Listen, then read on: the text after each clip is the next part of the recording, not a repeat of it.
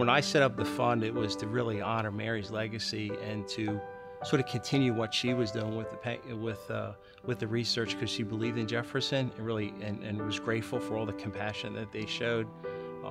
The one thing I didn't realize, and it's been it's been about a year. Well, actually, this past Saturday was 1 year, Mary's anniversary. She passed, and I'm doing much better now than I ever thought I would be able to do.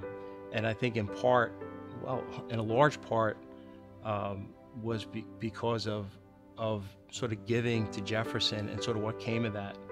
And it's interesting too. You can spend a lot of time alone, walking the dog or something like that. You think, and then you sort of have this. At least I had this sort of this personal epiphany that basically says, "Boy, I'm actually doing pretty good. Like I feel pretty good." And I think it was there was so much positivity given to me, people sort of wanting to support and honor Mary and give into the Jefferson Fund. And, you know, there was so much kindness there. I can't say enough about it. And I think that was so helpful to me in the healing process. And that's why a year later, I feel like I'm doing pretty well.